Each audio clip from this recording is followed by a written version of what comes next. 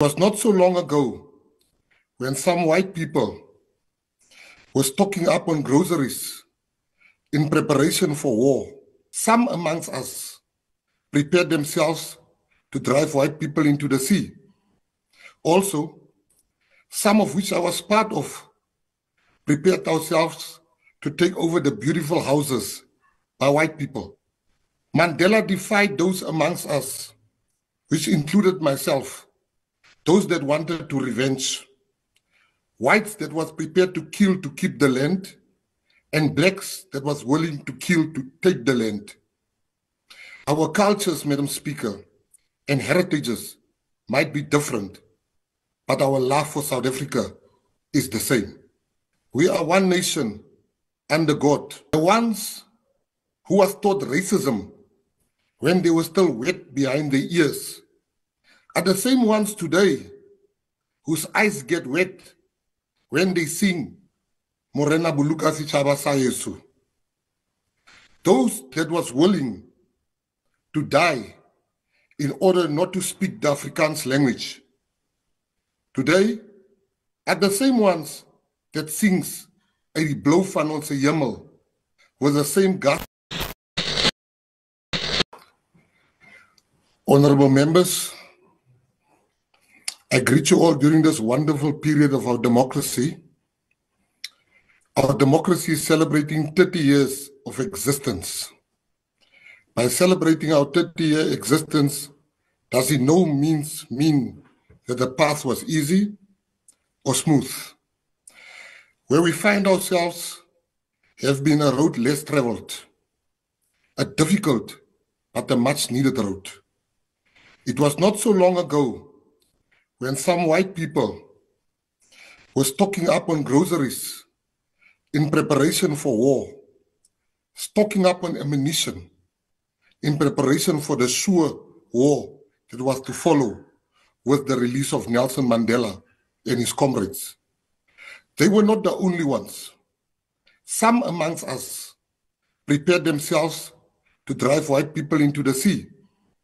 Also, some of which I was part of, prepared ourselves to take over the beautiful houses by white people, which we've admired with a great sense of anger and murmuring under our breath with the words, "One day is one day."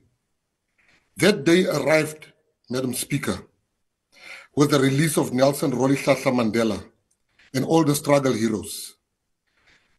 Mandela defied those amongst us, which included myself, those that wanted to revenge, whites that was prepared to kill to keep the land, and blacks that was willing to kill to take the land.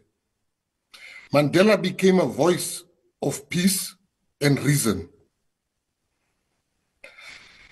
Mandela spoke to all. That message was meant for us as South Africans, the peace message. But it was so big and unavoidable that the world took it in greatly and wholeheartedly. The ones who was taught racism when they were still wet behind their ears are the same ones today whose eyes get wet when they sing Morena Buluka Sichaba Sayesu. Those that was willing to die in order not to speak the Afrikaans language today are the same ones that sings a blow van onze hemel with the same gusto at which they fought the Afrikaans language. Our cultures, Madam Speaker, and heritages might be different, but our love for South Africa is the same. We have achieved the miracle. The world still uses us as an example when they speak about people who has put their country above hate and prejudice. The world still speak about us when they speak about people who put their country above everything else in order to attain peace and reach the promised land. We are one nation under God. We are the children of Nelson Mandela. It is not Uhuru yet, but we will get there. Those that died for our freedom will smile today because their death was not in vain. We have not reached all the things they fought for, but we are very strong on our way. We are a melting pot of different cultures, Madam Speaker. Our canvas is multicolored and beautiful and admirable. The GNU is another testament that we still have the will and potential to find each other when things are difficult and confusing. I want to pay tribute today to everyone who contributed towards this freedom, from those that took up arms to those that fought in song and culture. We are a great nation indeed. I'm proud to be from the Khoi and San people, the people who have contributed. Honorable Minister, there's a point of order. Honorable Skosan. Can the Minister take a question? No. You got your response. Continue, Honorable Minister. I am proud to be from the Khoi and San people, the people who have contributed to the following words to our coat of arms: diverse people unite. Those are not just ancient words borrowed from the earth's oldest people, which they are. Those words are not just on a coat of arms. They are a call to arms for us to keep fighting to create a South Africa that is indeed truly united in its diversity.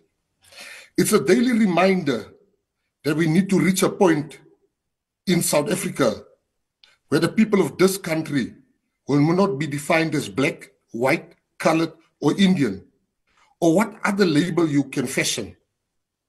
We are being called to fight for a South Africa where we have the same access to opportunities and the same potential to be great, a socially cohesive South Africa. Let's ignore those that want to see us return to the days of segregation and embrace the majority that want to see us prosper, Madam Speaker. We still have huge differences, and that doesn't make us enemies.